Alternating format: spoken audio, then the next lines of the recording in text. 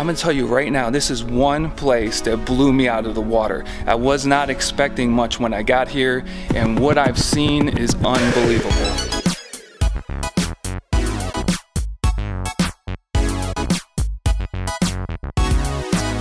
I can't believe they're gonna let me drive one of these big boys out of here. All right, let's fire it up.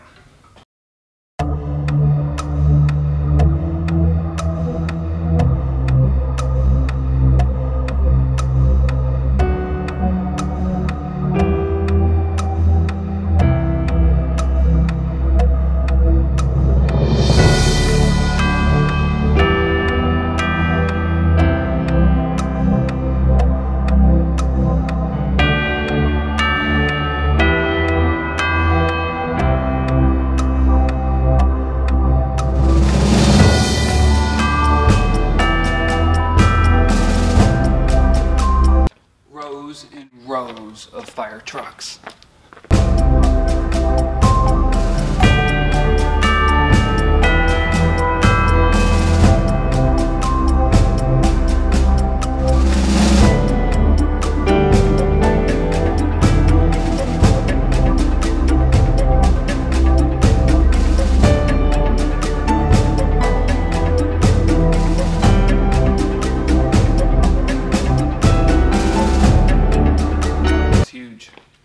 I can't say it too many times. This place is huge.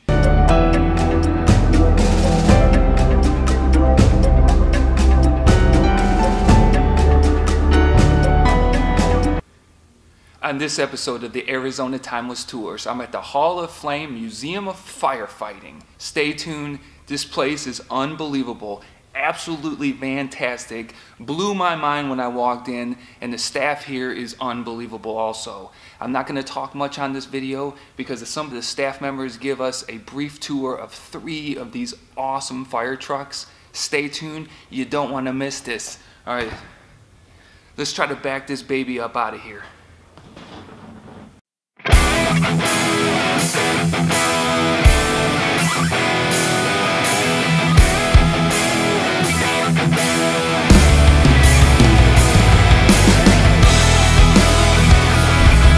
Moorhead. I'm the Curator of Education here at the Hall of Fame Museum. We'd really love for you to come on down and visit our collection of antique firefighting apparatus from all over the world.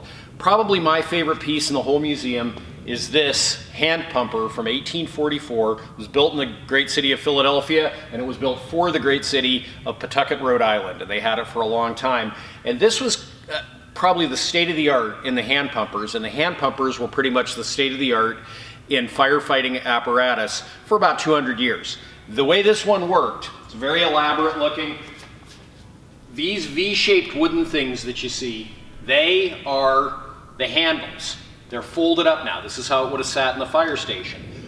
When you pull it, the crew pulls it by hand to the fire. When they get it there, they fold the handles down, they lay out flat, they drop in here, tighten them up, and then you fold these platforms down as well, and they lay out flat. And you got a crew of 12 guys up on the platform, 13 guys down on the ground, working the 2 sets of pump handles. Now, as it's going up and down, I want to show you the action on it. It goes up and down like this. You have to imagine the handles folded down. Now I can move it because there's no water going through it. If there was water going through it, I would need that crew of 50 guys. Like I said, 12 up on the platform, 13 down on the ground, same on this side, so 25 guys each side. Trouble is, after about 15, 20 minutes, these guys are so tired they can barely lift their arms over their head, so ideally, you needed another set of 25 guys each side to spell them out, give them a little break. On the other side, a hose would go out to your water source, probably a portable wooden fire hydrant you brought with you. And on this side would be your play hose or your discharge hose. That's what you point at the fire. With all those hands working, you get about 250 gallons of water a minute.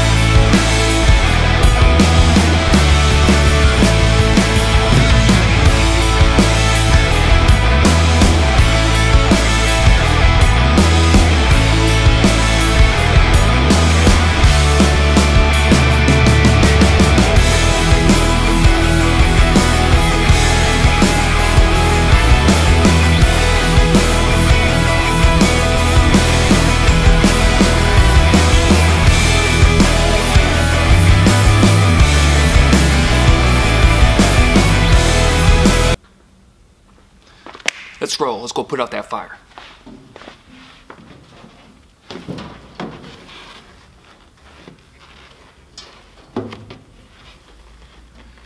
They must have been a lot thinner back then. All right, let's go.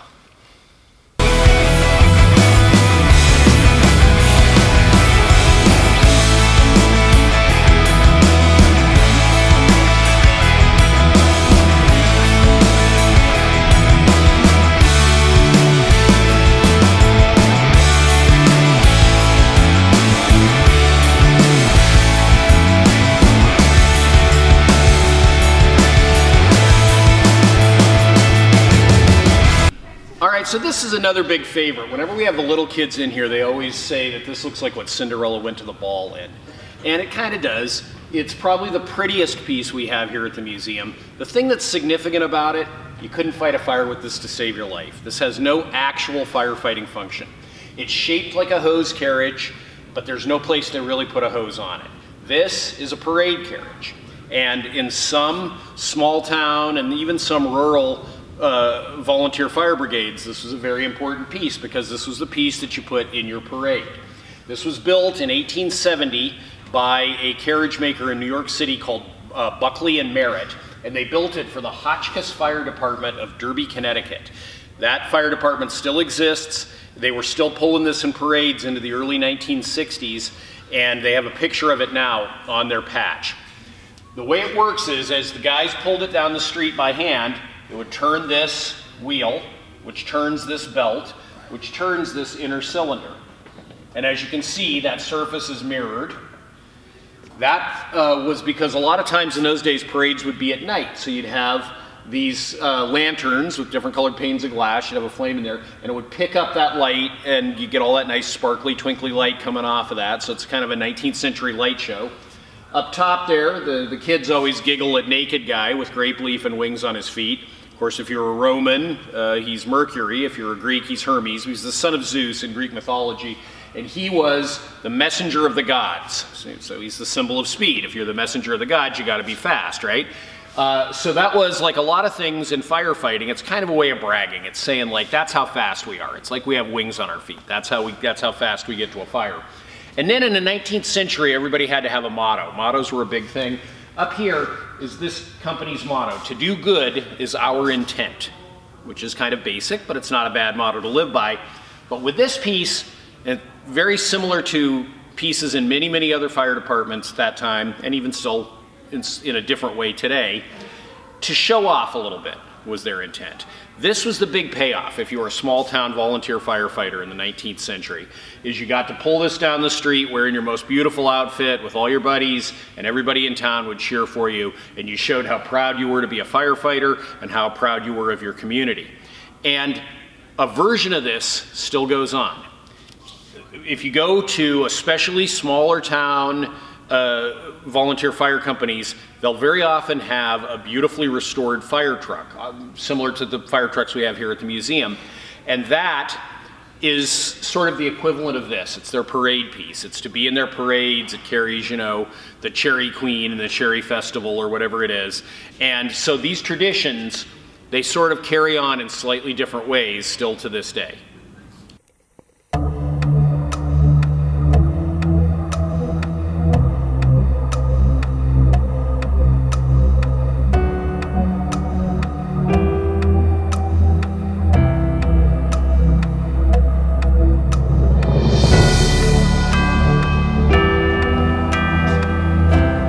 You gotta come check this place out. It's absolutely amazing.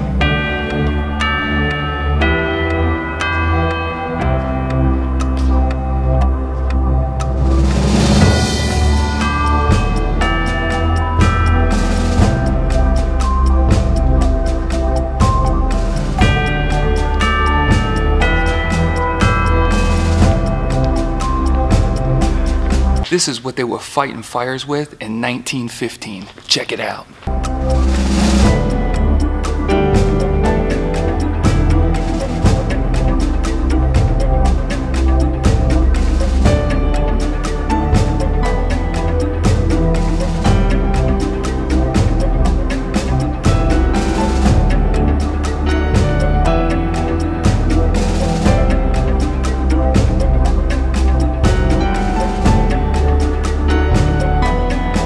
here is a beautiful 1938 American LaFrance fire truck.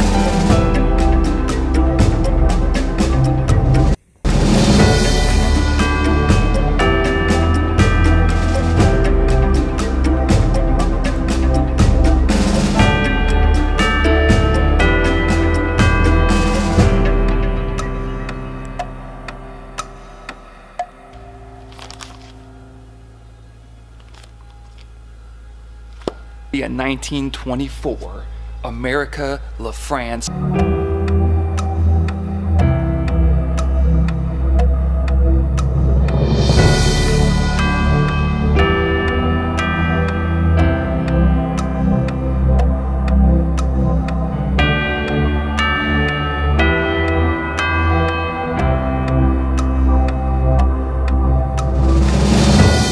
Okay, so among our trucks, we have a lot of beautiful trucks, but this is one that tends to stand out for a lot of our visitors. And one of the obvious reasons is just because it's not the traditional color for an American fire truck, which fire trucks are all different colors. They can be any color that the firefighters or the people in the town want them to be. But the big tradition, and probably what most of us think of fire trucks being, of course, is red. But this fire truck is white. But it isn't just distinctive because it's this unusual color. This, if you get the old timers in here, they'll sometimes tell you that this is maybe the finest fire truck ever made. This is like the Rolls-Royce of fire trucks. This is the 400 series by American LaFrance. This one was built in 1935, and it's kind of even looks like a Rolls or a Bentley or a Packard or a Duesenberg, you know, one of those old school touring cars. It's got this beautiful front end. There's a V12 engine under there, plus the pump for the water, so it had a lot of weight up front. Even so, this could do about 60 miles an hour. Now, 60 miles an hour may not sound that impressive, but 1935 in a vehicle this big, that was pretty fast. So you could get to a fire very quickly. You had a lot of options for fighting it when you got there, and never to be underestimated with firefighters, you looked good getting there. So, if you had this, like I said, you were the envy of firefighters for 100 miles around. The trouble was, this one was in Johnny Carson's hometown of Norfolk, Nebraska, but they weren't a very common truck, and the reason was it was the middle of the Great Depression. This was 1935, and so nobody could afford these trucks. They were pretty expensive for the time. I believe that they were around $13,000, which might as well have been $13 million for all the more most fire companies could afford them in those days. And so they didn't make very many of them. LaFrance made fewer than 200 of these. Most of them went for scrap in World War II. One of the great things that they give you when you check in here is a guide to the exhibits. It's a booklet that contains all the information of the fire trucks that you're going to look at and the exhibit halls. It's an awesome, awesome resource. You need this to get through here.